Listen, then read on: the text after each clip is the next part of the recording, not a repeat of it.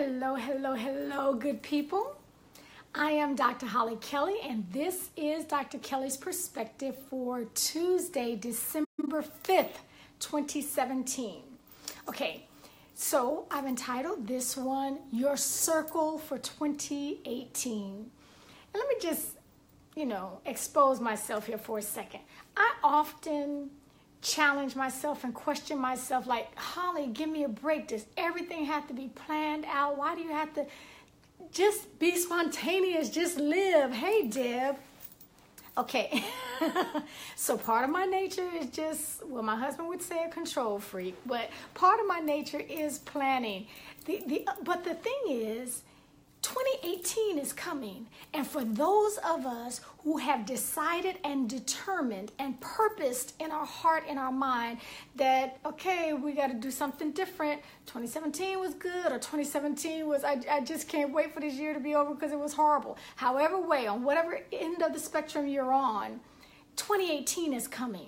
And if we want to do better or get better or do more or see more or experience more, become the best version or a better version of ourselves, we're going to have to do things differently. And so one of the things that is so important in our success of where we're going, so important, and this is, everyone is included in this. There are no outliers in this arena. Who's in your circle? Who's in your circle? And so we can have some periphery folks. A tough 17, yeah, come on 2018, but come on and let's be ready for it. Hey, Scoop. Okay, so, we can have periphery people in our lives who we know, we are acquainted with, but they're not close to us. There's no animosity, nothing going on. They're just periphery. We see them every once in a while. We reach out, we contact every once in a while. They're just periphery. But anyone that you choose to allow into your intimate circle, hey, Miss Johnny, anyone that you choose, keyword, choose to allow into your intimate circle, they need to bring something to the table. And so I always go off of two things. Here I go again. I don't know why. I am not talking four. I'm only talking two. They need to bring two things to the table. Hey, Rhonda, thank you for all who are joining me. And Miss Kiera, Sergeant Bronston of Marines. Listen, two things that you need to check yourself often when you're going to allow people into your circle. Number one, first and foremost, do they believe in you? Do they believe in you? I mean, that's not saying that they agree with all your foolishness. That's not saying they believe in every decision that you make or think it's the right thing. I'm not talking like that. They're not yes men. So everything you say is just, oh, wow, that's a phenomenal idea. That's not who I'm talking about. Do they believe in you? In you, the person. Even if you don't get everything right, when you blow it, do they believe in you? That's a question that your gut will answer. Answer honestly, even if you're trying to make your mouth say something else because they're convenient to have in your circle. Okay, your gut will tell you if they really believe in you. If not, they might have to scoot to the periphery.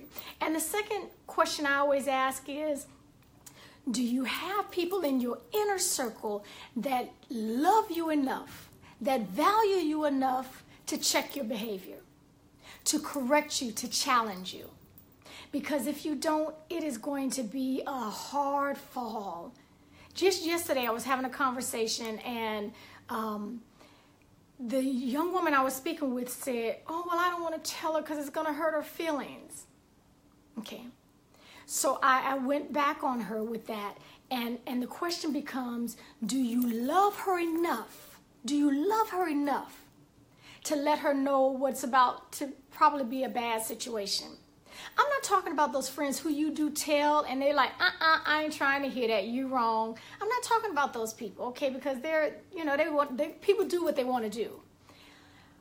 But we have a responsibility when we see things going really bad. I mean, getting ready to go off the cliff, no guardrails to protect you. And yet we choose not to say anything because, well, I didn't want to hurt their feelings, or I didn't know how to say it without them getting mad at me. Do you have people in your intimate circle who love you enough? And that's what it comes down to. Do they value you enough to check your behavior, to challenge you or to correct you. If you don't, you got to reevaluate your circle. So check it before we head into 2018. And there's so much waiting for us on the other side. We're not going to be able to do it alone. You're going to need people who believe in you, and you're going to need people who can check you. Okay, that's my story, and I'm sticking to it. Okay, thank you for joining me. Share the video, and until next time, take real good care of yourselves. Check your circle.